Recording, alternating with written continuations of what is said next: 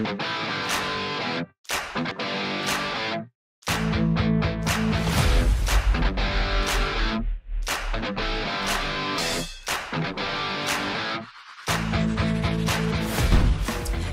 morning, junior scientists. My name's Laura and I'm here today to get you into some seriously fun science, the street science way. And today's lesson is all about what living things need to survive. Well, first, if we're figuring out what living things need to survive, we need to know what a living thing is. And there are 7 pieces of evidence that we can collect to determine whether or not something is a living or a non-living thing. And those 7 pieces of evidence, the first letters, they spell out the acronym Mrs. GREN. Now, Mrs. GREN is going to be really important over my lessons in biology because, well, those different pieces of evidence are very important in classification.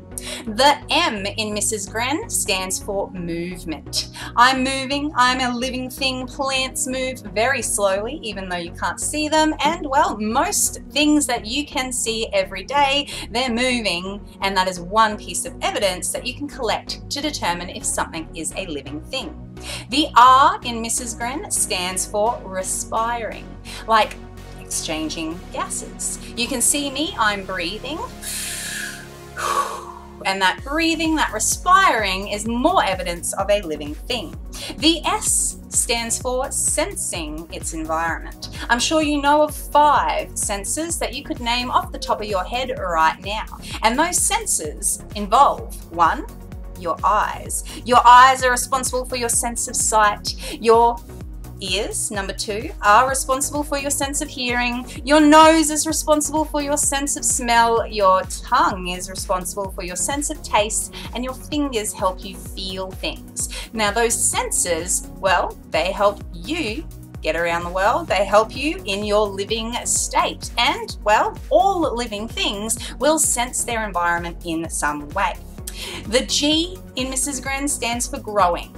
I wasn't born like this. I grew up. I started life as a tiny little baby and I grew, I got taller, my hair grew, my nails grew. And well, growing is another piece of evidence that we can collect. The R in Mrs. GREN, the second one, it stands for reproduce. And to be a living thing, you need to be able to make more living things to pass on your genetic information into the next generation. The E stands for excreting waste.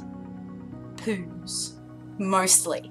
For most living things, an excreted waste will consist of the things that come out the other end, but there are other different ways that different living things will excrete waste. It might be a gas product, it might be foliage falling off. Excreting waste is another piece of evidence. And the last one, nutrition. Nutrition is food to get energy, something that gives your body the potential, its power to get up in the morning and get moving. And all living things will consume nutrition in some form.